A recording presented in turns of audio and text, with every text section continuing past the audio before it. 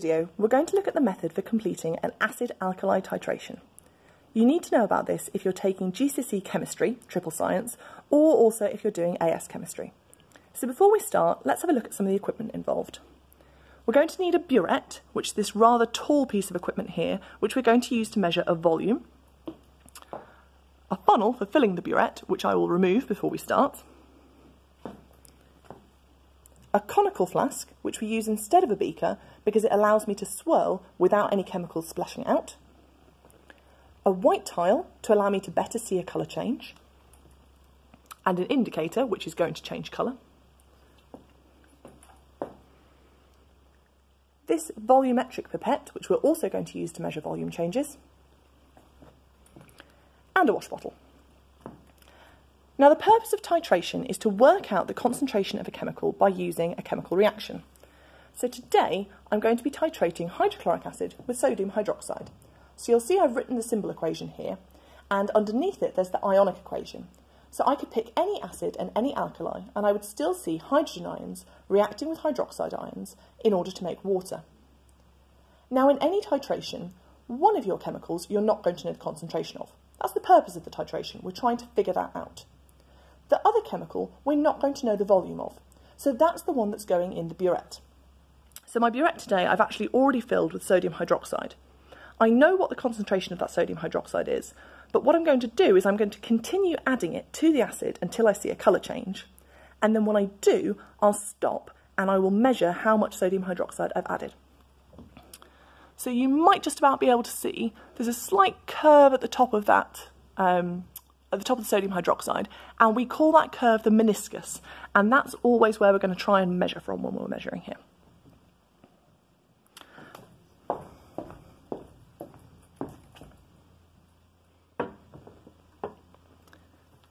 So as I say, I've already filled my burette with sodium hydroxide, and I actually did that by putting it on the floor so that I wasn't pouring above eye level, and I used a funnel which I'm now removing because if I didn't remove it, then potentially more liquid could drip out of the funnel and increase my volume slightly, which I think has already happened, but never mind.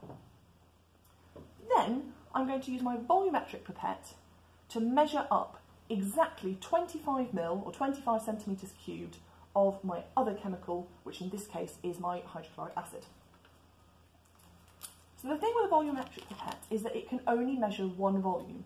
You might not be able to see from here, but there's a calibration line, which is a little white line here, and I'm going to suck up my hydrochloric acid until it's exactly on that calibration line there.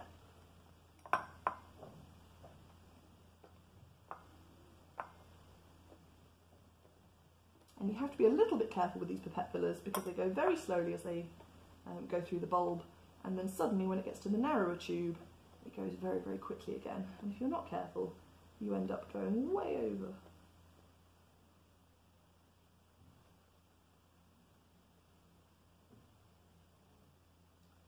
So I've measured that so that my meniscus is on the calibration line, and then that is going to go into my conical flask. And as we say, we use a conical flask, not a beaker, because as the titration is progressing, I'm going to want to swirl it, and if I were to use a beaker, then it would be quite easy for it to splash out, whereas this nice cone shape is going to stop it from splashing.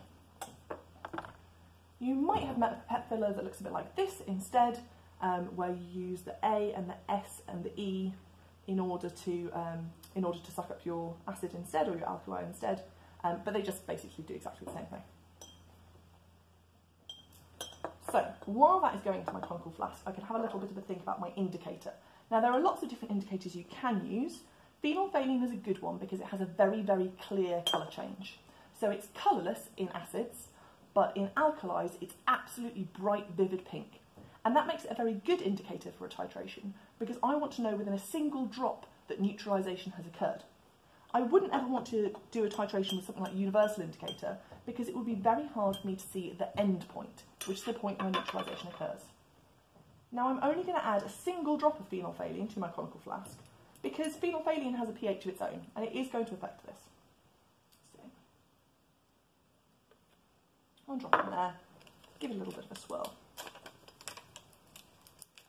As we say, that's going to go on a white tile because the white tile is going to allow me to see very, very clearly where this colour change happens.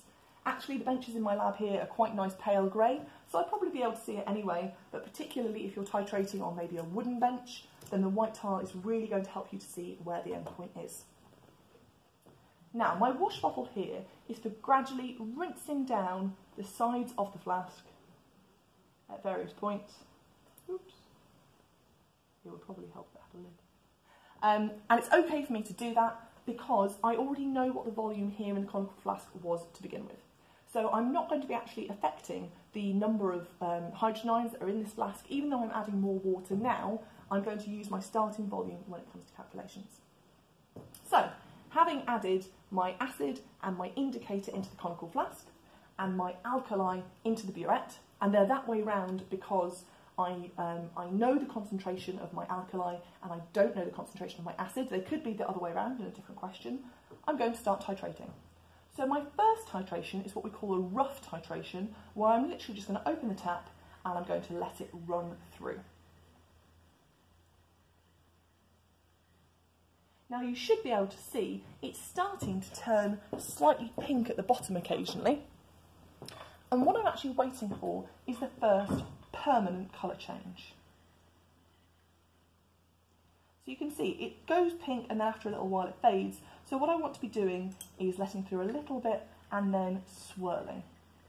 Now what I should really do is do one full rough titration where I just let everything go through and then say, oh, it changed colour at about 20 centimetres cubed. So from next time I'll maybe go as far as 18 and then I'll slow down. But actually I don't want to have to set this all up again. So let's go relatively slowly for now. So I'm going to let a little bit through and then give it a bit of a swirl. And I should really be washing this down with distilled water each time as well. So you'll see each time the colour is staying for a slightly longer amount of time, but it's still disappearing.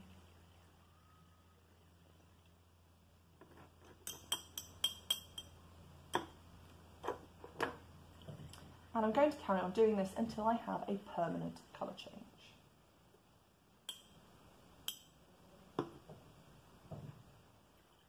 Now when I get that permanent colour change, I'm going to stop and I'm going to repeat this. And I'm going to repeat it until I have concordant data. So concordant data are data that are within 0.1 centimetres cubed of each other. So it doesn't have to be exactly the same. Basically what we're going to do is we're going to titrate until we are certain that we know what volume of each chemical we need to complete the neutralisation.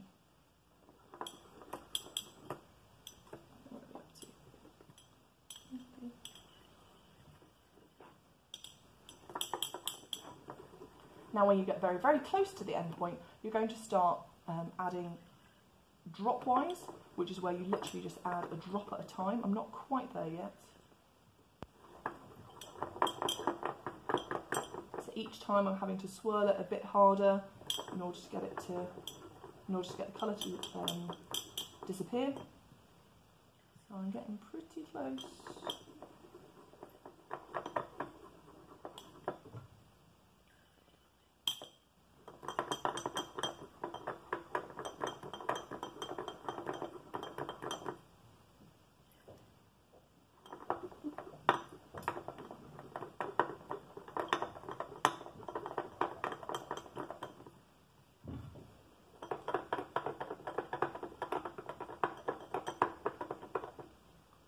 And now that colour is not really disappearing, so I think we have probably reached our end point. So that is the point where I would stop, depending on how much sodium hydroxide I have left in my burette. I'm actually just under 24 there, and the full capacity is 50, so I would be okay to just titrate from there again, or I could refill, and I'm going to repeat the process until I have concordant data. So that's how you do the practical side of titration, and then in the next video we'll look at how you do the calculations.